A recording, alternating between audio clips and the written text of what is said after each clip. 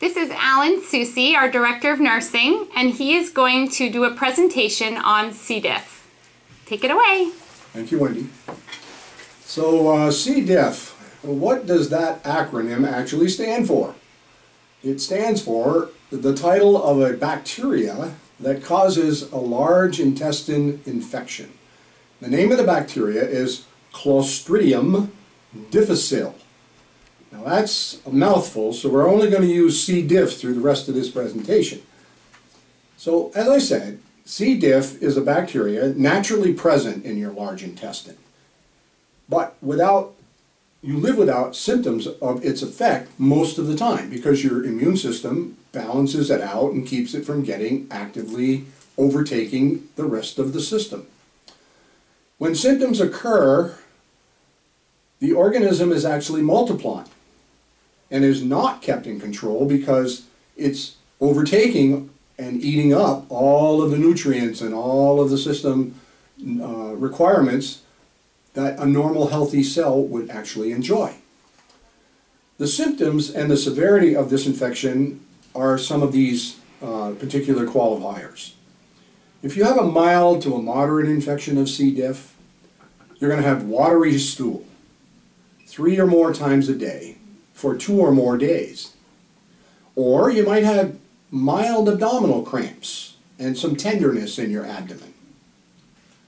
If you have a more severe infection, you'll have those 2 symptoms that I mentioned already, but you'll also have the following. You might become dehydrated completely because your diarrhea is such that it drains all of the fluid out of your system. You could even get to the point where you would need to be hospitalized to overcome the diarrhea. You would have definitely watery diarrhea. It wouldn't just be loose stool, it would literally be liquid. And you might have it as many as 10 or 15 times a day. And sometimes it's quite explosive. It would definitely have a very strong and foul odor. Your cramps and your abdomen will be really much more severe, like knives and daggers sticking you in the gut. You will probably have a fever because the number of bacteria that have invaded your body have set up a response in your immune system causing you to have a fever, which is meant to help fight off this bacteria.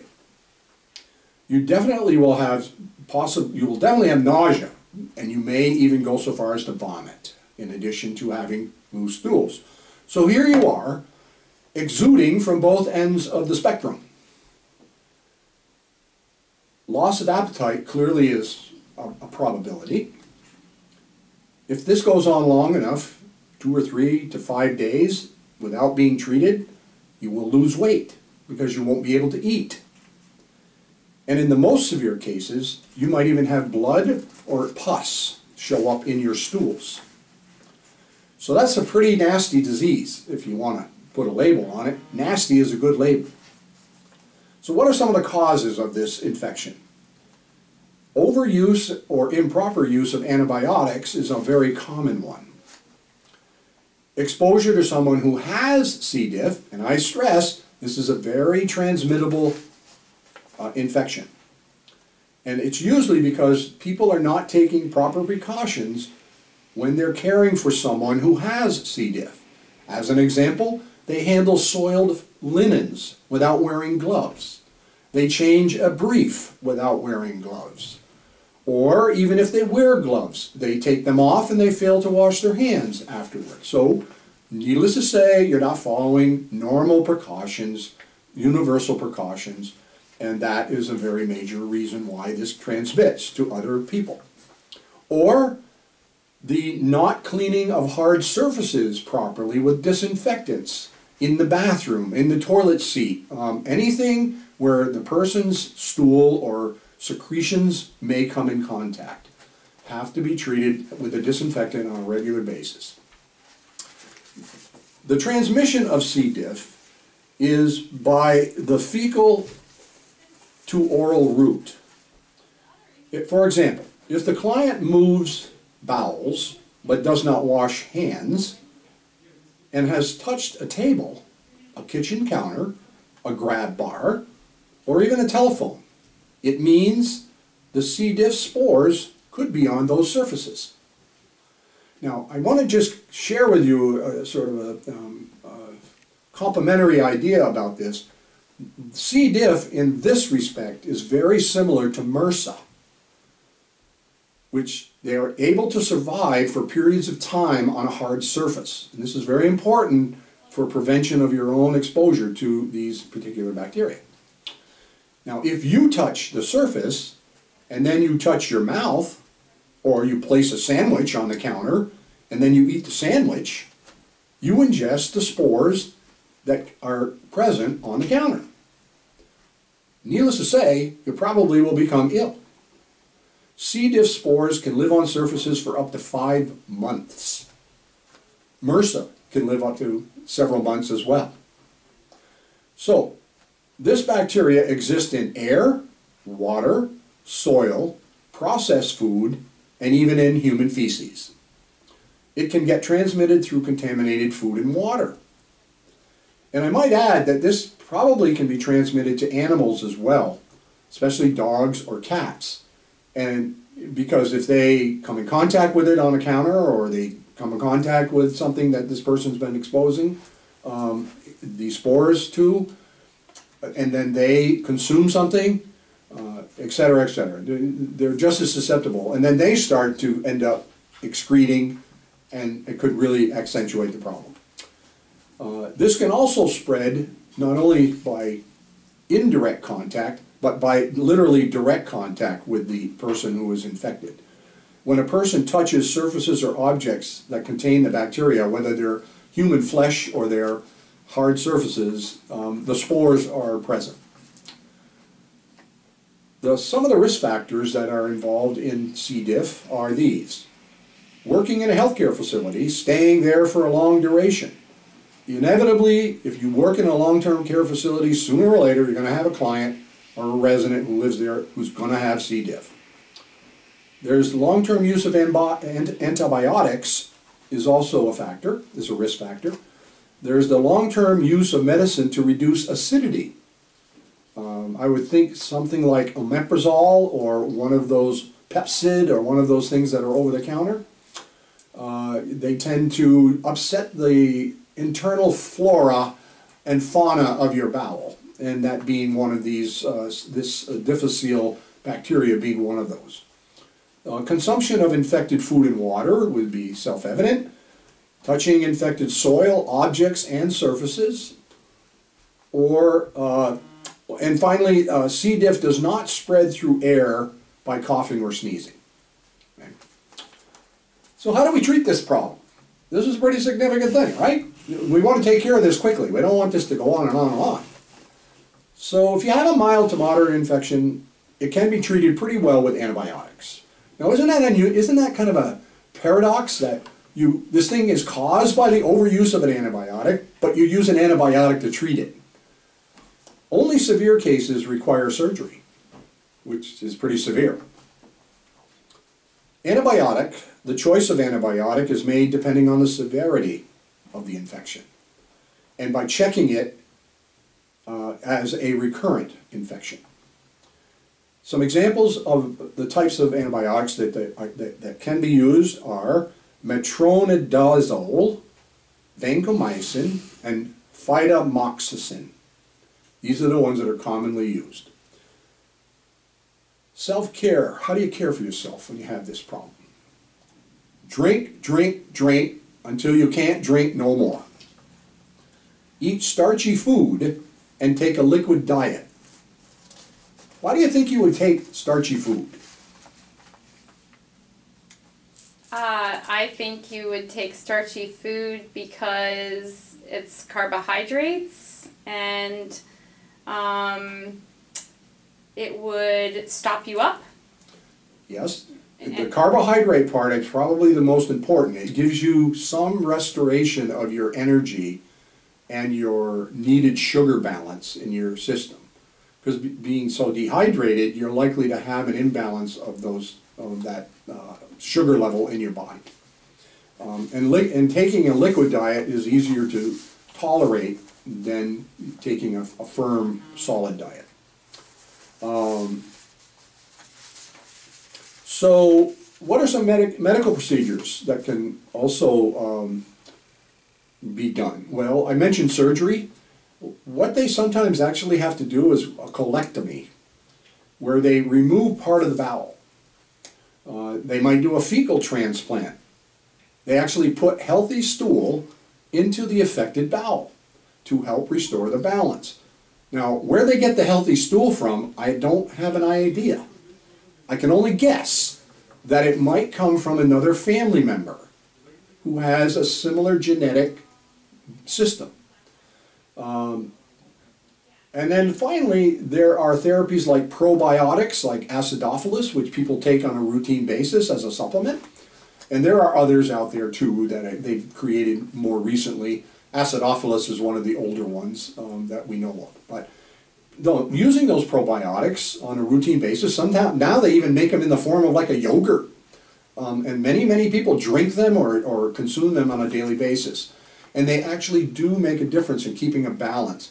And the good thing is they can be used to help someone recover from C. diff as a way to restore the balance within their bowel. So what do we do to prevent this? Well, there's nothing more to say than wash your hands. Good hand washing technique is probably the most important thing you can do, as it is in all aspects of care. You got to use water, and you got to use soap for at least 2 minutes, and you got to use lots of friction. So it isn't just running in, throwing your hands under the water, doing a couple of flip-flops with your hands, and then turning the water off and drying them off. Because all you're going to do then is put all those spores all over the towel. And then when you come back the next time you use the towel, guess what? You're going to have all those spores all over your hands again. Best thing to do? Everybody knows how to sing Happy Birthday. Or pronounce Mary Had a Little Lamb. Maybe that's a nursery rhyme that some of you don't even know. But let's go with Happy Birthday, because most people know Happy Birthday. And just sing that Happy Birthday while you're washing your hands, and it should give you the correct amount of time you need to properly wash your hands. Wash your hand well and often. There's no rule of thumb better than every time you think you've got a dirty hand, wash it. Because you probably do have a dirty hand if you're thinking about the fact you have a dirty hand. If you're in doubt, wash it anyway. Always, always wash your hands after using the bathroom. When your hands are visibly soiled, and clearly before you prepare a meal for anyone or yourself. Alcohol-based sanitizers are not effective in preventing C. diff. You need the friction that is created with hand washing to break down the C. diff spores and get rid of them. Wear gown and gloves if necessary when you're caring for a person with C. diff. And this is one of the times when gown and glove together is appropriate. You might get away for a little while in a mild case of C. diff with just gloves, but you're not going to get away with it if they've got a severe case, because sometimes the diarrhea is explosive. It goes everywhere, especially if a person is confined to a bed because they're too weak to get out. And you're handling lots of dirty linens most of the time, and so on and so forth. So universal precaution, gown and gloves. A mask, as was pointed out, isn't necessary because this is not transmitted by air. It's only transmitted by touch. Always, always wash your hands after you remove your gloves. Clean hard surfaces with a disinfectant solution.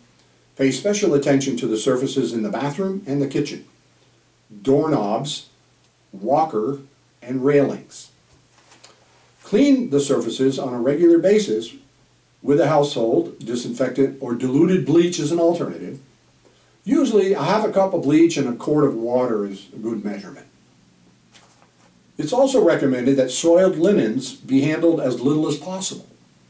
Heavily soiled linen should be laundered separately and not with other clothing or other linen. Use only hot water while using chlorine bleach in the washer. You may choose Clorox germicidal wipes and solution to clean with, or just buy anything that says disinfectant on it in the store can be used, whether it's a spray, a wipe, whatever it might be, a powder that you mix with water. As long as it's disinfectant, they will kill. But it has to have the disinfectant notion on it, and it has to have some level of bleach in it. It's really the bleach that will kill it. Okay, so you're probably safest if you just mix up bleach and water and use that to clean with. But be careful you don't overdo it, because bleach can be really strong. It can affect you as the person using it as a cleaning agent. Never mix bleach with any other product, especially ammonia. Never, because you will kill yourself, or you'll come close to it. You create a poisonous gas instantaneously upon the combination of those chemicals. If possible, use a separate bathroom for the person who has C. diff, so that they don't cross-contaminate the rest of your family. So, looking at all of this picture of this terrible, terrible illness that can come upon people, and often it comes upon the elder population because of their weakened immune systems, or because they've had some problem which required them to take large doses of antibiotics. We want to be prepared as caregivers, because you will face this problem not only in an institutional setting, but you will see it in the home care setting. It's clear to us now that because people are not staying as long in hospitals, and some people are very short stays in rehab centers, they sometimes even will go home with an active case of C. diff and be treated by the visiting nurses at home with an antibiotic, IV antibiotic or otherwise, and then whoever's at home caring for this person will need to be educated on how to do it properly. And as a caregiver, we have the responsibility to help demonstrate and model for the people in the home how to do this. So thank you for taking time with me today, and I look forward to more of you attending and watching things at TLC Academy. Thank you, Alan.